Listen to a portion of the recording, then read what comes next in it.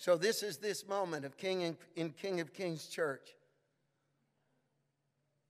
On this day, the 17th of October, 2021, let it be emblazoned in church history.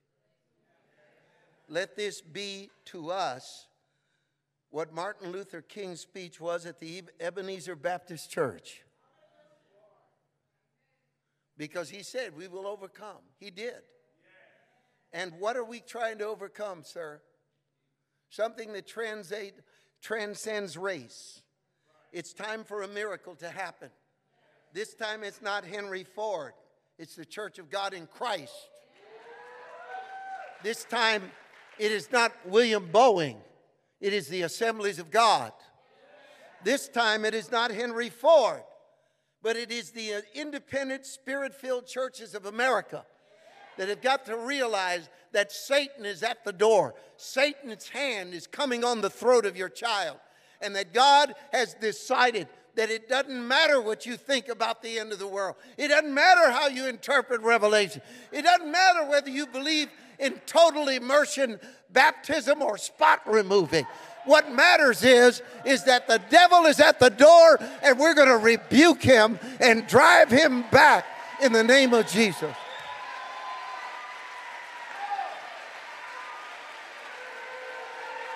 Come on, church.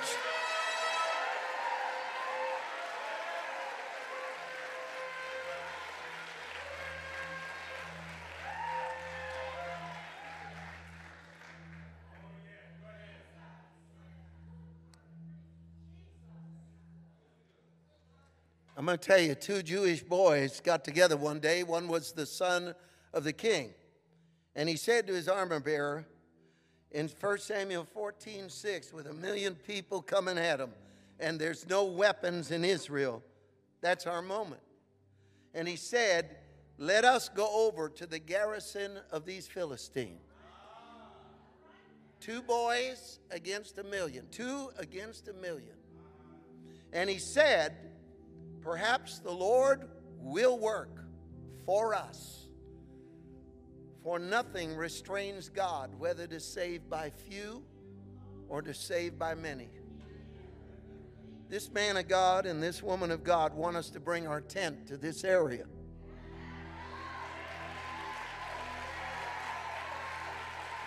Are you feeling it? Are you feeling it?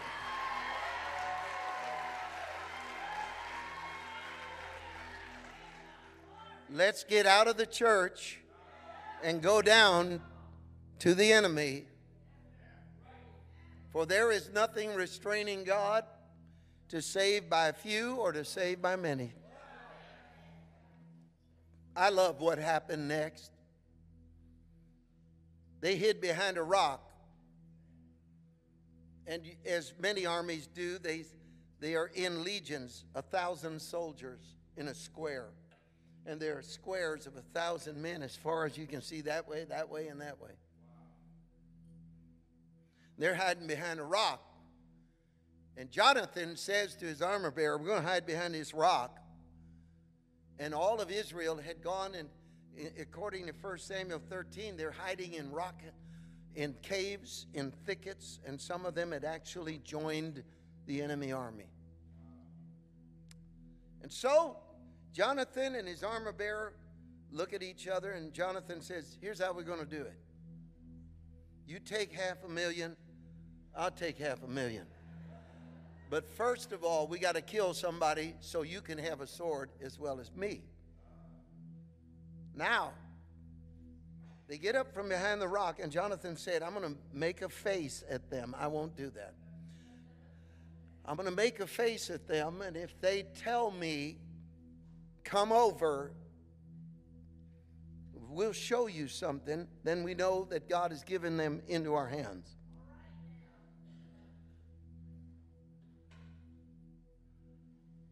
You see, but if they say stay there, we'll know today is not the day. I'm sitting there thinking, what would I ask God for as a sign that I should attack 1 million men? With a guy next to me who doesn't even have a weapon. See, we can sing about the impossible. We can sing it. But is it getting down in your spirit right now that God could literally raise us up, give us wisdom, and show us how to turn back the darkness and see a miracle? Do you believe God can do that? All right, then come with me. Here he is. He gets up, makes the face, and they say, look, the Jews have come out of hiding. That's what he said. And then he said, come over here and we'll show you something. And Jonathan is shaking his armor bearer. Did you hear that? Did you hear that? That's a sign from God. And they charged them. The Bible says they jumped over the rock and went in there and started attacking. One Philistine dead. Now both of them have swords. Within a moment, the Bible tells us that 24 men had been killed. And the armor bearer is slain right behind Jonathan. And then something begins to happen. There's a roar in the camp. There's a roar in the camp. And one of the older Philistines says to another Philistine, do you see the look in their eye? Israel hasn't had that look in a long time. That look in those boys' eyes is the look that they had when the Ark of the Covenant would come into the battle. That look in their eye is the look of Jehovah God. And it's the sound of somebody who's heard the shofar and is ready to go. And they're not going to back down. And so then they started to kill on this side and on that side. Something remarkable happened. The men who were Jewish that were in the Philistine army ripped off the insignia of Philistia and began to fight with their brethren. We're going to watch churches that can't stand each other suddenly tear off their denominational tag.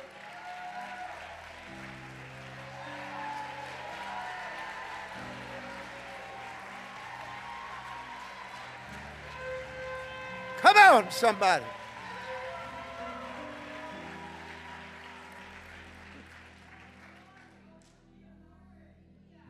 And they started fighting. Then it got louder. Two boys are still alive, still killing people. One of the Philistines decides to run up and warn the rest. Run for your life. There are two of them.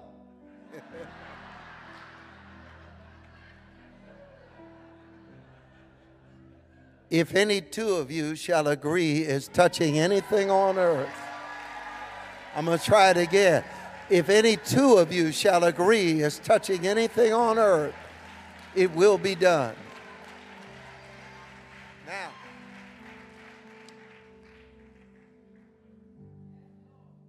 meanwhile, back at the ranch, King Saul is standing there, and they hear a noise coming from over there. And they hear this noise. These are the men who were, the Bible says they were 700 of them, and they were trembling. Now, someone asked, Saul said, what's that noise? He said, that's your son doing your job. Somebody help me right now. And okay, let's try it. It's not the man who says your mama, right? It's the guy behind him. So you're standing there, you're the king. That's your son doing your job. Yeah. That's a big one right there. Am I right? That's a big one. And he takes his men and said, let's go. They join the battle. Then the news spread into the rocks, the thickets, the caves. Those Jews got up. And then God got happy and threw in an earthquake. And the ground is moving. And when you're in an earthquake and you're in the army of God, you know that ground is moving in your favor. And you're not scared. But the Philistines began to kill each other out of confusion. And 2 Jewish boys defeated 1 million soldiers. Somebody shout right.